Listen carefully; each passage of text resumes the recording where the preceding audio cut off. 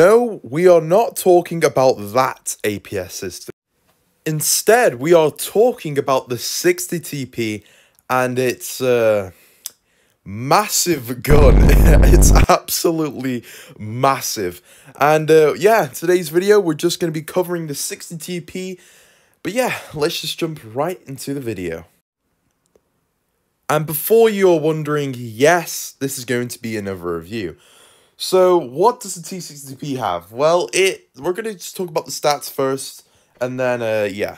So, it has very good armor, very good armor. The turret armor cannot be penned at all, apart from that little cupola. So, the 60TP is, in my opinion, overpowered, hold down, but you can deal with it. It's not like a Type 71 where you don't stand a chance. You actually can fight this thing, somehow. And it's the only tank here that has the 600 alpha damage, I'm pretty sure. And it does have the tungsten shells as well. For your heat, you do 530, and for your HE, 680. But using tungsten, you can almost do 800 per shot.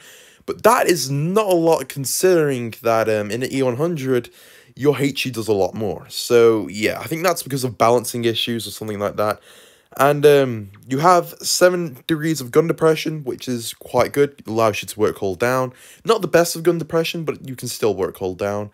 And you have 20 degrees up, which is very, very good there. The top speed is 36. Playing this tank, you actually are very, very mobile. It's very stupid considering how massive the 60 TP is compared to other tanks.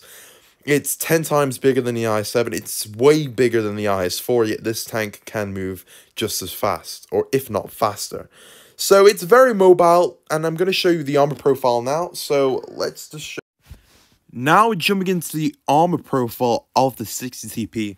This could actually be the best part about the tank. Now, before you say the armor looks bad already, it's because it's only 120 millimeters on the upper plate. But at that angle, as you'll see, a 60 or 70 degree angle, that upper plate is probably, it is a very powerful plate. It's better than the IS4, and you'll know when you go against it that on flat ground, any shell in the game, heat, I'm sorry guys, I got too stuck in War Thunder, but against any other shell in the game, flat ground, you can't pen that. So yeah, you've got a very, very good upper plate, but you do also have a weak spot, which is your bottom plate, which is very tiny, I mean, so small, very, very small. And, yeah, I mean, your turret as well is just, as I said, the only weak spot you have is a cupola. You have little tiny, you know what? No, you don't even have cheeks. There is no turret weakness on this tank apart from that cupola. Now, the side armor is terrible. It is absolutely terrible. What I do when I'm against the 60 TP is, if it angles, even at the slightest of angle, just like that, just like a Chieftain Mark 6, I'm going to shoot that front track wheel and it's going to do damage. So, yeah, 60 TP players cannot side scrape at all, unless they want to use that back. They have to side scrape correctly, so they're only showing that back part there. But if they're going to show the front track wheel, you're going to be penned quite easily. So you need to be careful about that. And the rear as well is nothing impressive. It's just 101 millimeters, which can save you from some HE shells. But against Hesh, that's just simply just not going to work out. So overall, the armor profile is going to be a 9, a solid 8 or 9 out of 10 for me. So now we're just going to be using a game I just played quite recently, and we're actually going in against very good players. We're going against an AMX from the GNA clan, which is a very known clan in World Tanks Blitz. And yeah, so the 60 TP, as I was saying, that I won't be able to show it in this game, but when you're face hugging 1v1s, you can use that gun, and you put it in how you use that as an APS system. You have to put the gun on where they're aiming. So when they shoot, they are gonna hit that gun and bounce, and then they can't do anything in a 1v1. Playing a 1v1 situation is amazing for the 60 TP. In fact, it's amazing. It's superb. I don't know what that E100 is doing. I think he had connection issues. But yeah, it sucks for him. But yeah, as I was saying though, the 60TP does have that massive gun, just like a grill sometimes, but you will bounce a lot more. You will bounce a lot more of that gun, simply because how massive it is. But yeah, the tank alone is, it's very good. It's definitely still meta with the other tanks like Type 71 and all those other new tanks that Wargaming decides to release. We get a lovely bounce on that 60TP as well. Thank God we actually penetrated that, because I actually thought I was going to bounce it. And as you'll see here, I'm getting so annoyed at that Progetto.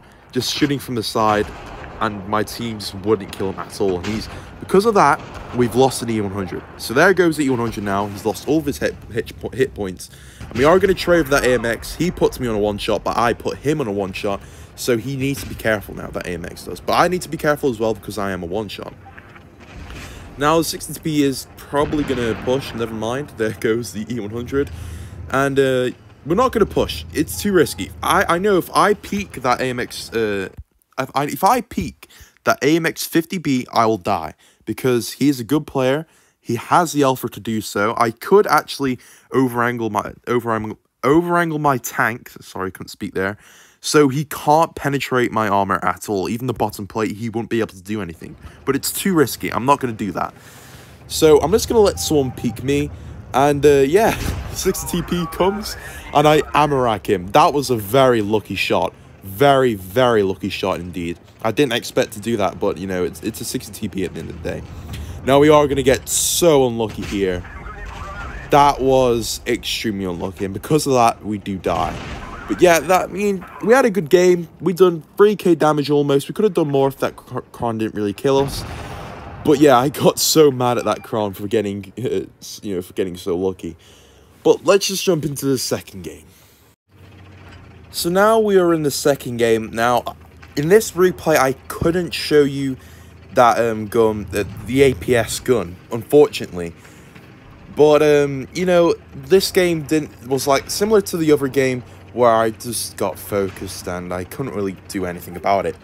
Now, looking at the map, there's a WZ to my right and there's a Yo there. And yeah, with the accuracy on this gun, I wasn't really expecting to hit that.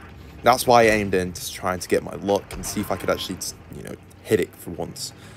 So the gun on this tank, on the 60TP, for me, it's going to go for I'm going to give it a 6 out of 10. I feel like the 600 alpha, it's a good alpha. It hits hard. It does hit hard.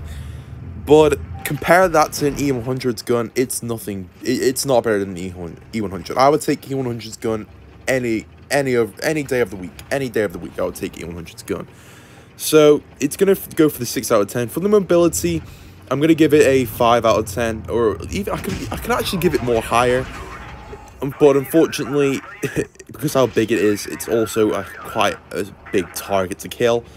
Now, we do have this E3, pushing us. We couldn't really do much here. We are going to capitalize on the fact that the T123 can't really. It doesn't have a turret. It does not have a turret. So, as you'll see here, we're just going to try outmaneuver him, so we can't die. But unfortunately for us, that WZ is going to kill us from the side. And as I did say, he did shoot us in the lower track wheel, which will be expected in this game. But yeah, I mean, I'm so sorry I couldn't highlight the point of the video, the APS system. But all you have to do is face hug, put your gun in the enemy's opponent's face, and it will work out. But yeah, guys, thank you all for watching. This has been the 60TP. It is a very, very strong tank, but it's not impossible to kill.